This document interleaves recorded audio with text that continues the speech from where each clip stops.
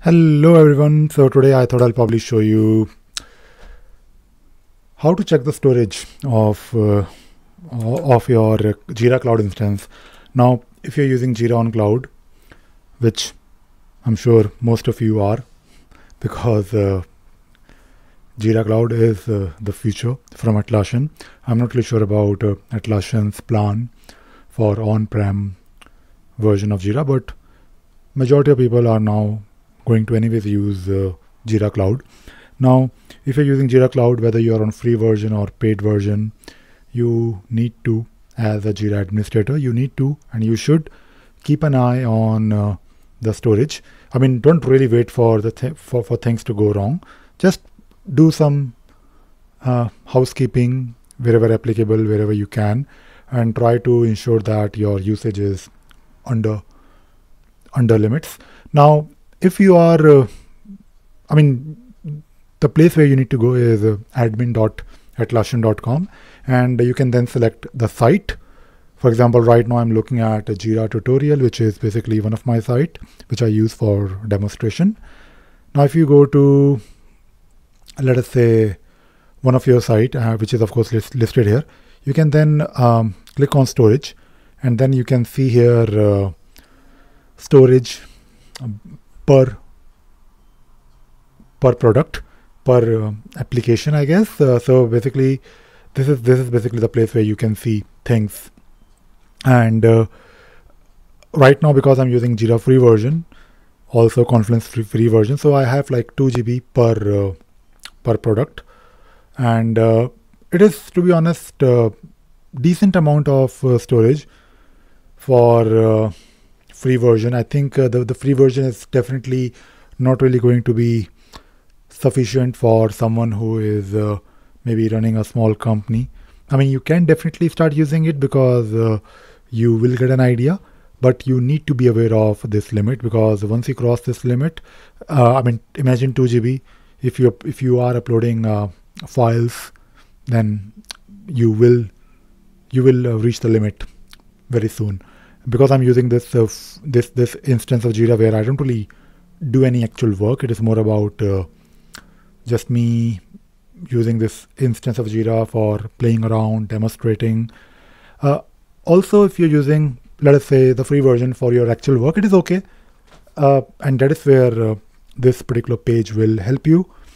Now, of course, when you upload attachments, it is going to be like the biggest contributor towards this limit. Now, what you can do is you can, instead of using attachments in Jira, you can definitely just paste a link to your maybe Google Drive or whatever you have available, like any storage solution that you use. Just use that. I mean, of course, don't really use Jira, even Confluence, as a file management software. It should only be used as an issue tracker or for collaboration. But of course, when you have the option to upload files, you of course sometimes need to upload files. I'm not really saying don't use the feature at all, but especially if you are using the free version, this page will definitely help you. And if you of course use the paid version, let us check the, if you go to atlassian.com and let us go to Jira. I think there is a page where you can see all these different options. I guess it is this one, right? They have all the details, but do they have, yeah, so they do have the details here. So basically, if you're using the paid plan, then 250 GB is definitely for 10 users, of course. Let us just check for, let us just compare it with 10 users, because 10 users, for 10 users it is free. So for 10 users you have 250 GB, which is I guess it is okay. 250 GB is definitely a lot, but keep an eye on this particular page here.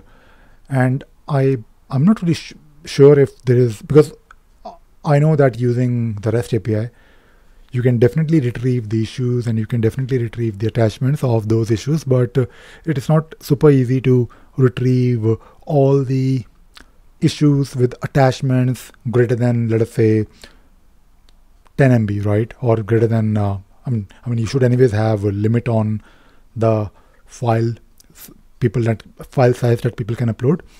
But I think Atlassian should also create or make this REST endpoint available for everyone to use. Hit that endpoint and get a list of all the attachments directly. Let me just check very quickly, because you never really know. Things change. Maybe I'm just complaining too much, but last time I checked, there was no such endpoint, right? Attachment. Come on. Yep. Attachment.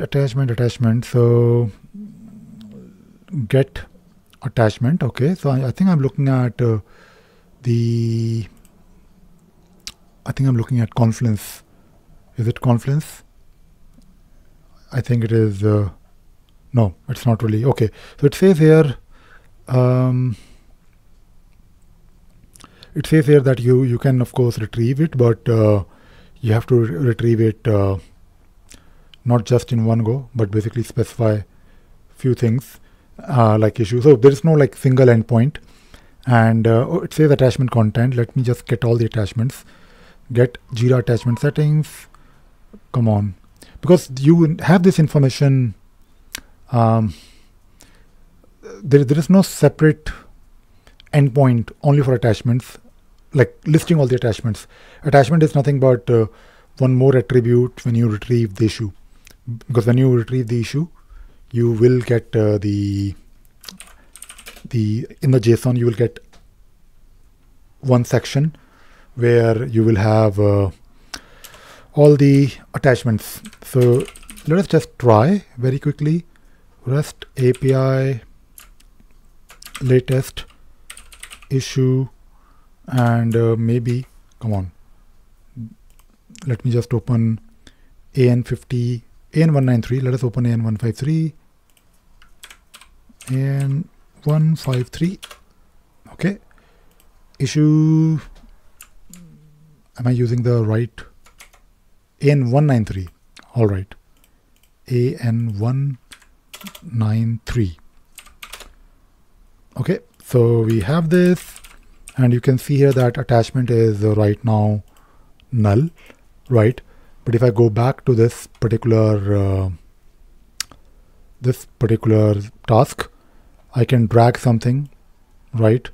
I can probably drag, what shall we try here? Come on. I was trying to attach. Okay, let me attach one file here, and then I will show you how it looks like. Okay, attach a file. I'm just trying to find a file which is not too big. Okay, so this is my